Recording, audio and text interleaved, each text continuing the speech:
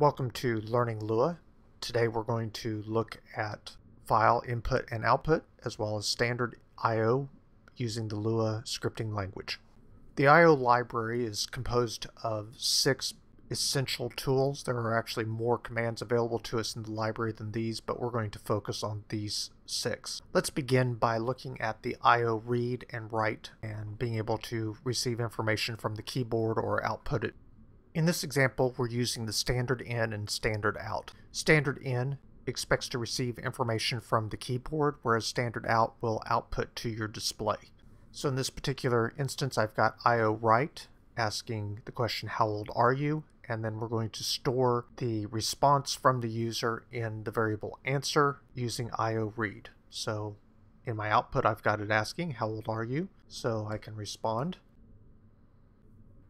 And that takes us straight into our if-then loop, continuing to do io.write for our standard output. Because we have the print command available to us, most people do not use io.write for outputting to the display. io.write has different overhead to it and works a little bit different than the print. Print automatically converts information to string and outputs information in a much more readable format, such as allowing us to use commas to insert tabs and other formatting techniques that are much easier to use when debugging inside of your application. Using io.write and io.read are usually more directed towards working with files. Which takes us back to where we began. io.input allows us to specify the file that will be read from. io.output allows us to specify the file that we will write to. We can also use io.open in place of input or output to create a file and specify the read or write mode. And then we also have available to us io.close. In this example, we've got io.output creating a file called temp file, and that will be stored wherever we are saving our file to. It will automatically create this temp file in that default folder. We're going to write out the number 42, then close our output. Then we're going to specify the same file for input and read from it. Read has several different parameters. We can read the entire file, we can read a line, or other details. Read has several different parameters. We can read the entire file by using the all command. We can read a specific line using the line parameter. We can specify number to read a number, and we can also just simply give a numeric value which will read a string of up to that number of characters. So as you can see with this one, we are creating the temp file. We're writing to that temp file. By default, io.write looks for whatever was last specified as the output file. So io.output specifies temp file, so any subsequent writes that we do will automatically try to write to the temp file.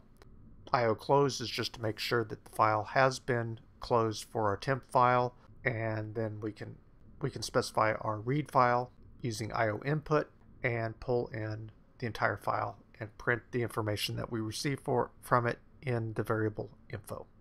io.open has 3 modes available to us, actually 4 modes available to us. We have read, and we have write, and then we have binary. Binary is special use and is combined with the read and write, so we can have read or RW or write, and we can also have RB for read binary and WB for write binary. So we have 4 possible modes with the io.open. You might wonder, what's the difference between a read, a write, or a read binary, write binary?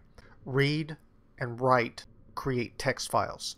So basic ASCII text will be output using a standard read or write. If you are working with a file that has any kind of binary information stored in it, then you need to use the binary tool as part of it. For example, I was working on a project using the Corona SDK, and I needed to be able to copy a file from the resource directory into a document directory on a mobile device. Because it was stored as a database, a binary copy was required. In that case, I could read it as a binary file and write it as a binary file, and the database would work fine. If I tried to do a straight text read using R or W, that created a problem in the database, and the database did not work after that. So that required a binary read and a binary write. So here's a standard open situation.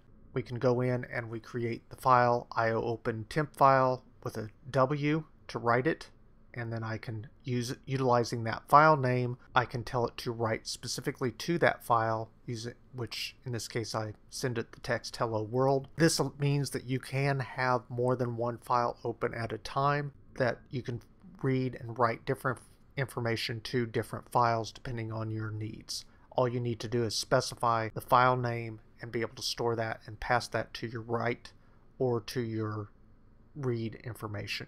Do make sure you close the file after you're done writing to it. That forces a flush of any cache so that it is automatically written out to the hard drive or whatever the storage of that device is. Of course, reading and writing files is very useful for any game development or large projects, being able to store a player's progress inside the game or store client information.